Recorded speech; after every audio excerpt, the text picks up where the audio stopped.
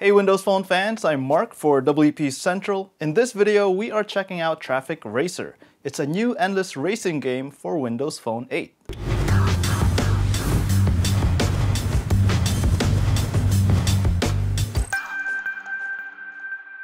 So the best way of showing you Traffic Racer is just showing you the gameplay. So let's go ahead and do that.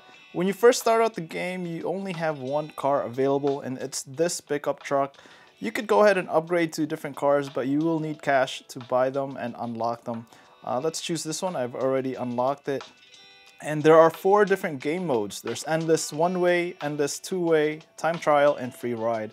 We suggest going with the one-way because it's a little easier. And let's go ahead with the suburb. So click and hold the right side of the screen to accelerate, and click and hold the left side of the screen to slow down.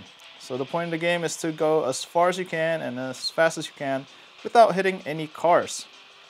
If you go over 100 kilometers per hour and you're close to a car, you will earn bonuses. So just tilt your phone to steer left and right. You can also change that in the setting if you prefer touch instead of tilt. You could also choose in the setting to automatically accelerate your car. Because as you can see here, I'm just pressing and holding the right side of the screen to accelerate. I'm not really braking. So it's pretty easy for now. It will get harder. You could also look ahead. Some of the cars, they do signal if they're about to turn left or right. So that should be helpful. Yeah, so look, it looks easy right now, but it will get harder. At the end of a level, you'll see your score and your cash bonus right there. And you do need the cash to update your car. You can also change the wheels here.